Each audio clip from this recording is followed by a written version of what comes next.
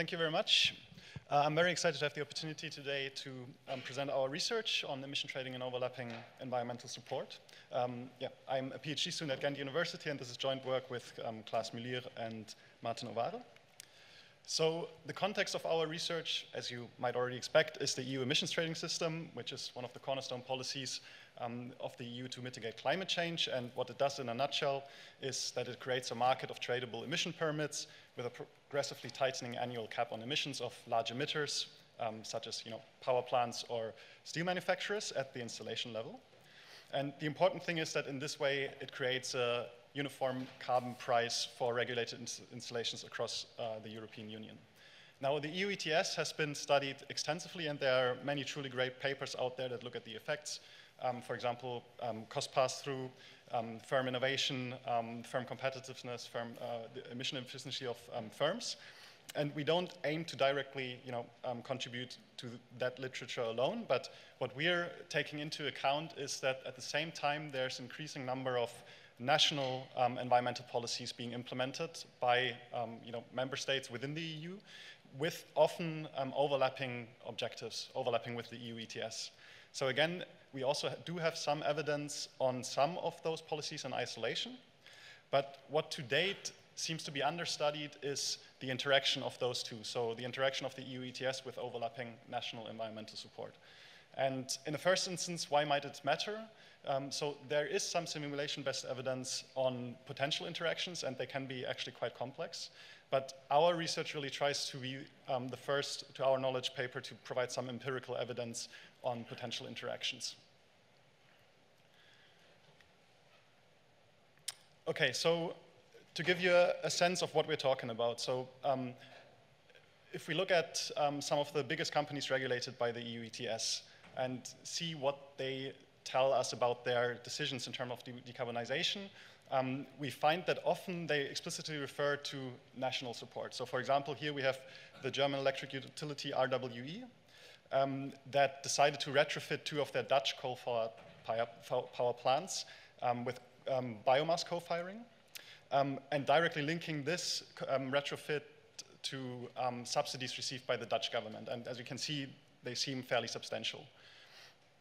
On the other hand, we have a different kind of support. So this is arguably a bit less precise, but ArcelorMittal released a press release after the signature of a memorandum of understanding with the government of Spain to commit to a decarbonized steel industry.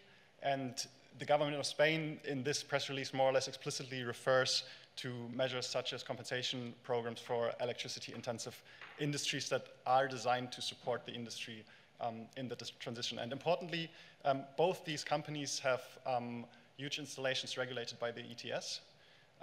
So there's a clear overlap between those two kind of measures.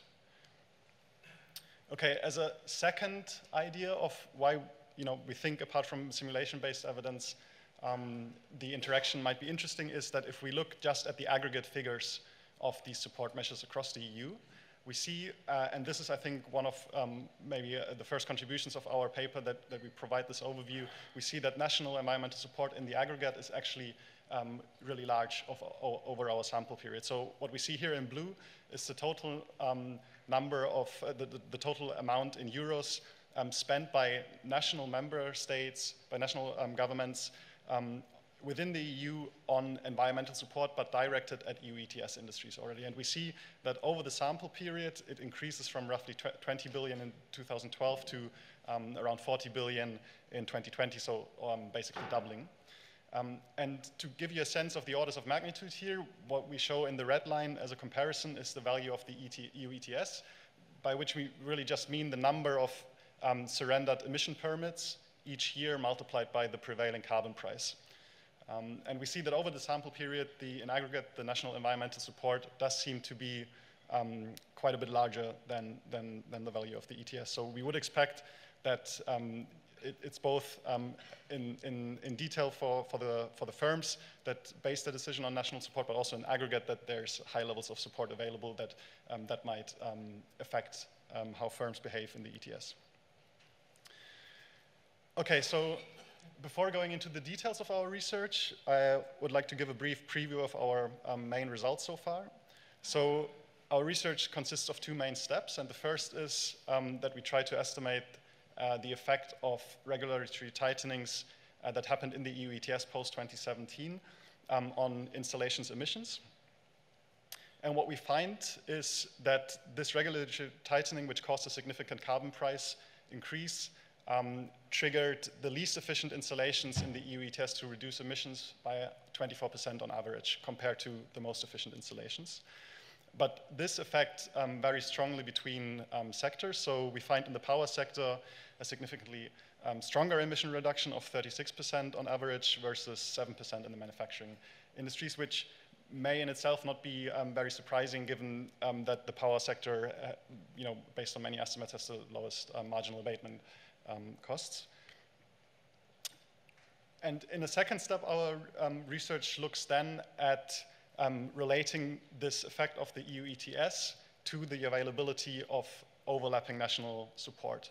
So what we find here is that at least in two instances, we find significant interactions of the EU ETS with national support. In the first case, we find that power producers in countries with high levels of renewable support reduce their emissions by 30 percentage points more compared to similar power producers in countries with low levels of renewable support.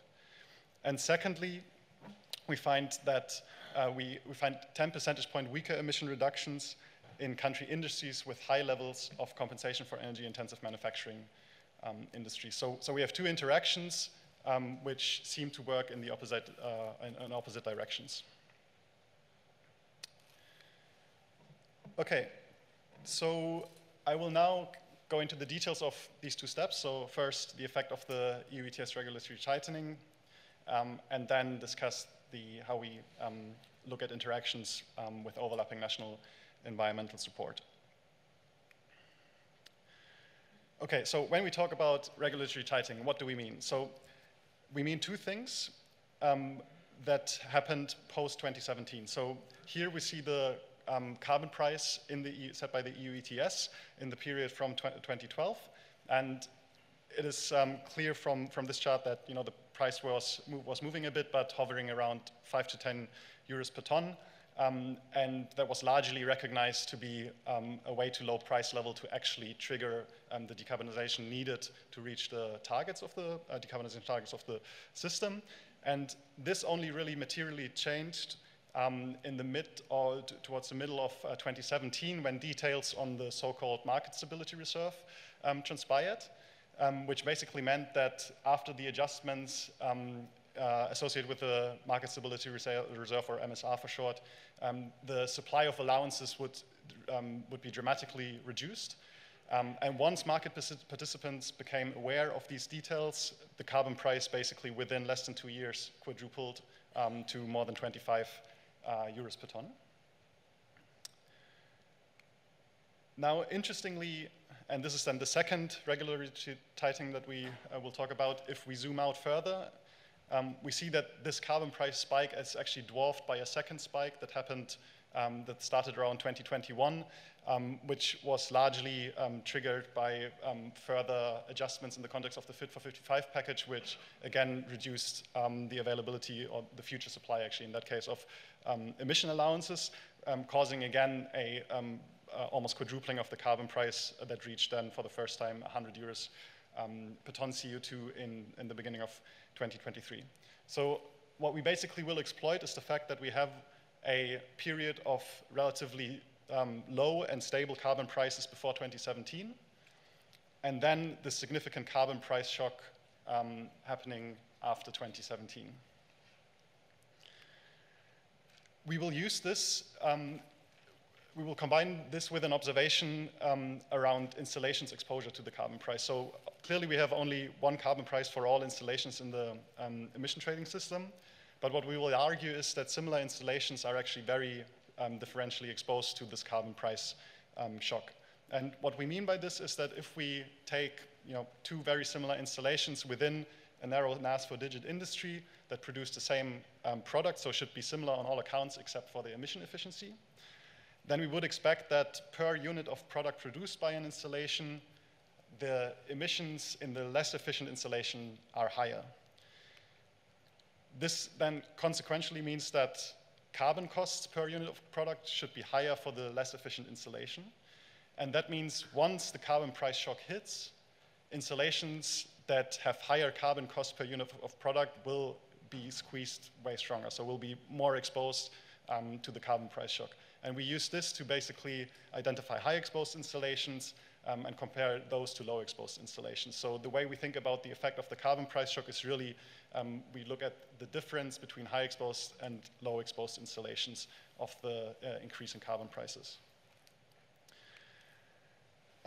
So this is just notation. We will use this indicator 1 CPE to indicate if an installation is high exposed.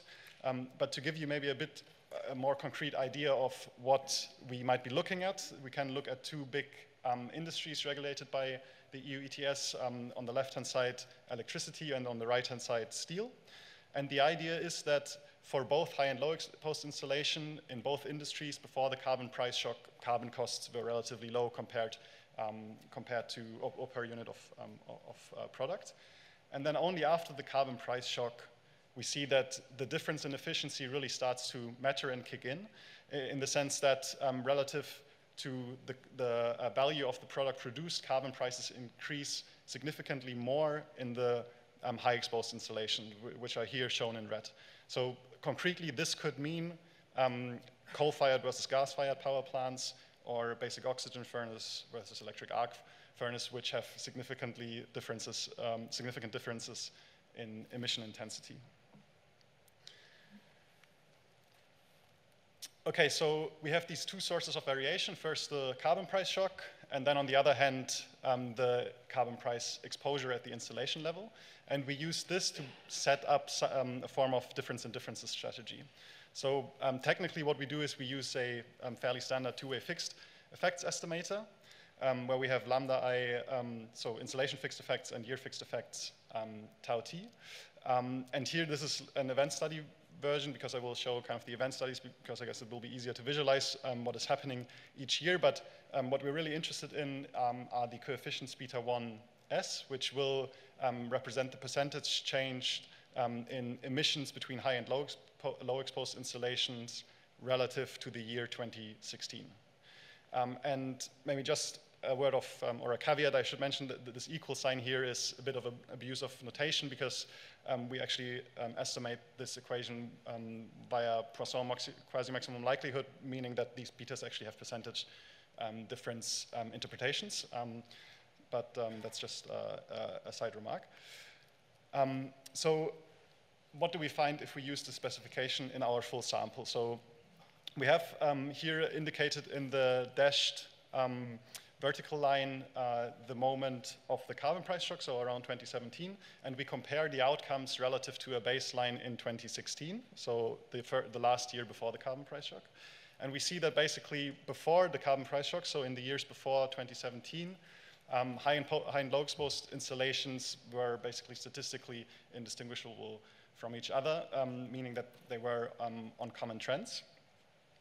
And once the carbon price rises significantly, we see that the high exposed installations start to reduce emissions significantly compared to low exposed installations. And on average, over the whole sample period, we see that the reductions are 24%. Now, interestingly, you see that the effect kind of has a downward slope, so it increases in later years, and that seems natural given the evolution of the carbon price that we saw from, going up to 25 and then increasing again to 100 euros.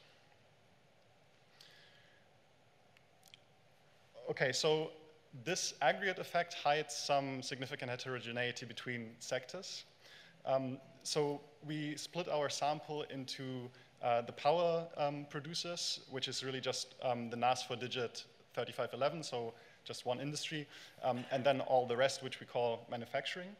And we see that in both samples, we don't see any significant differences between high and low exposed installations before the carbon price shock. And afterwards, the high exposed start to reduce, but significantly more so for power producers, where we on average have an emission reduction of 36% compared to 7% in the manufacturing sector. Okay, so this was the first step in our research. So we have found a fairly significant effect of the tightening of the EU ETS on the emissions of the high exposed installations. And now we will use this baseline effect to investigate interactions with overlapping national support that was available to firms owning these installations at the same time. So the first step will be that we will aim to quantify national environmental support across the European Union, so across all member states. And the way we will do this is by exploiting EU state aid control. So it's a framework that basically aims to ensure fair competition in the single market. And generally, it prohibits any form of aid, where aid is defined as fairly generally any advantage conferred by national public authorities to undertakings on a selective basis. So you can imagine this definition is fairly broad, so a lot of potential aid measures that you can think of will fall under this definition. However, although aid is generally prohibited, it may be deemed compatible under certain fairly restrictive conditions. And generally speaking, that might be in the case of externalities or market failures, where it is acknowledged that directed selective aid is needed to overcome these market failures. And one fairly easy example would be renewable energy support, right? It's usually administered at the national level, and it targets specifically, too low carbon prices, basically. And it also is given on a selective basis, namely to power producers. So this kind of framework really encapsulates a lot of the potential measures that we can think of might be interesting if we think of overlapping with the EU ETS. And the beauty of is that the EU actually has transparency rules that require detailed reporting by member states for the aid that they want to implement. So details may include the aid objective, so for example, environmental protection or support of renewable energy, the type of instrument, maybe a tax incentive or a direct grant, the support amounts, which will be the main thing that we will use, and even fairly detailed disclosures on the beneficiaries of the aid, which can be firms in many cases. So we exploit basically these transparency rules to create a data set of overlapping support that is directed at EU ETS industries, and that is exactly what we used to, or what we already showed in the initial chart. So the aggregate expenditures of national environmental support over our sample period. And this is kind of our starting point, and we want to create with that data more granular measures of what kind of support is given and to which country or industry. So the first step is that we split these aggregate expenditures into policy types. And what we find is that in terms of aid directed at EU ETS industries, it's really two main types that seem to contribute for virtually all expenditures over our sample period, namely renewable energy support and these compensation schemes for energy-intensive undertakings. There is a component that we here labeled other, and it does contain interesting stuff, for example, support for R&D or investment aid for energy efficiency, but at least what we see so far, it is not specifically targeted in many cases at EU ETS firms, so the amounts so far have been small, which might or is likely to change, I guess, in the near future. Okay, so what are these two main policy types? So on the one hand, we have renewable energy support, which I guess many of you will be fairly familiar with. The basic idea is always to incentivize production of electricity from renewable sources, so wind, solar, biomass, etc. It can come in various forms. So we have often feed-in tariffs, but also renewable energy auctions, renewable energy certificates. And the nice thing about these transparency requirements is that member states have to report actual expenditures, so it makes it fairly easy to compare potentially very different kinds of support measures in a harmonized way. And our oversample period, we find that on average, each country has given each year 40 to 50 euros per ton CO2 to power producers to support renewable energy support, which is a significant amount if you think of carbon prices, for example, before 2020. The second category is compensation schemes for energy-intensive undertakings, and it's a bit, a broader category, but generally it aims at shielding, energy-intensive undertakings from high energy costs, and usually it is in the form of direct transfers or energy tax reductions. On average, the support amounts over the sample period were quite a bit smaller than renewable energy, but that is to also a large degree driven by the fact that it is much more concentrated in certain countries, in certain industries, because many countries apparently decide not to give these or use these kind of compensation schemes. So, for example, we saw that the government of Spain was talking about the option of using those, but in the earlier years of our sample, they hadn't implemented these measures. Okay, so what we do next is we split we define support intensities, where we just normalize the expenditures at the country industry level by emissions. And I will just explain the broad methodology in the case of renewable energy support, because it's just one industry, so we lose one dimension, so we can nicely visualize it on a map. But the idea is that we have in each year a support intensity in terms expressed as euros per ton CO2. And what we show here is the average support intensity before the carbon price shock. And we use this in a first instance because it's nice and easy to analyze a simple sample split where we split country industries into high and low support. So here, red and blue, where the high support countries are the countries that give, on average, support levels above the median.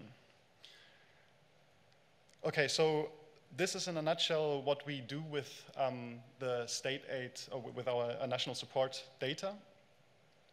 And we can then move on to looking how the effect differs, the effect of the EU ETS differs conditional on the availability of national support. So we first do this for renewable energy support for power producers.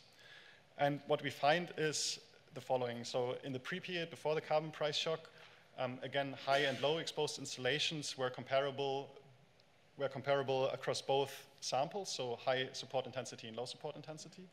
And then once the carbon price shock hits, we start to see significant differences between the two.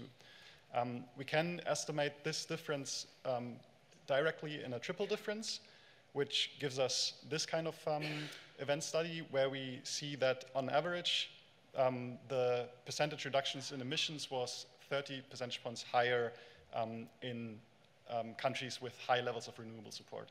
So in other words, this suggests that renewable support significantly interacted with the carbon price shock, and in a way where the carbon price signal was reinforced. So emission reductions were higher in combination with under high carbon prices in combination with renewable support. Okay, so we can do the same thing for the other main policy that we identified, compensation for energy-intensive undertakings. Here we see actually the opposite happening. So again, blue and red correspond to low compensation and high compensation. And before the carbon price shock, both were comparable. After the carbon price shock, we see that high exposed installations start to reduce emissions significantly in country industries with low levels of support, but this effect is almost completely absent in the country industries with high levels of support. Again, if we estimate this in a triple difference, we see that on average, there's a 10 percentage points weaker emission reduction in country industries with high levels of support. So in other words, again, this would mean that compensation interacts with the tightening of the EU ETS, but kind of seems to counteract the carbon price signal. Okay, so these results so far, I mean, we've run a series of robustness checks, and they, so far everything seems to hold. So one of the main things that we worried about is accounting for time-varying heterogeneity at the country or country industry level. So the reason being that our identifying variation for the national support policies is exactly differences between country industries. But we can account for that using appropriate fixed effects, and we find quantitatively similar results. We do a series of other checks, so we use different definitions of our support measure. We use a continuous version, or we use a different normalization where we normalize the expenditures in terms of gross value added rather than emissions. We also use an alternative estimator and include some controls, and so far the results are all similar. So just to wrap up, what we find in our research is two main results. So the first is the carbon price shock in the EU ETS after 2017 led to significant emission reductions of high exposed installations compared to low exposed installations, 24% on average, but a higher emission reductions from power producers of around 36% with only 7% in manufacturing installations. And secondly, we find significant interactions with overlapping national support. So the reductions are 30 percentage points higher under high levels of renewable support and 10 percentage point weaker under high levels of compensation. So this seems to naturally suggest that in terms of the designing of these overlapping policies, one should be careful when implementing them in terms of the potential effect that they have on the carbon pricing which is administered at the EU-wide level. Okay, thanks for your attention.